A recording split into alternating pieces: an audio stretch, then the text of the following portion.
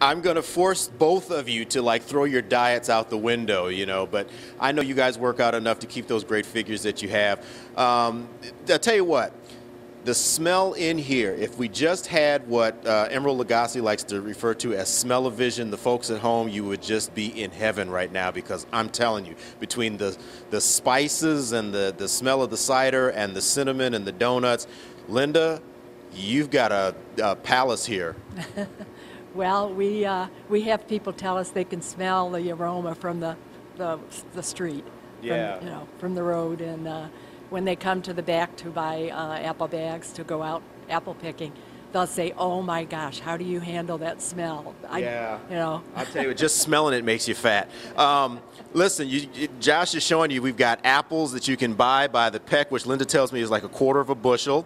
You can buy any a variety, any amount, in addition to the cider and the donuts. Of course, you have a lot of other pure Michigan products here.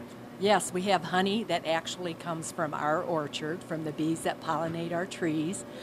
We have Michigan maple syrup.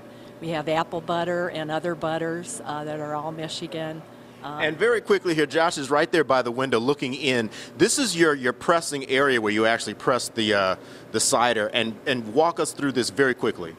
Okay, so the apples come in on the conveyor. They are dropped into the grinder.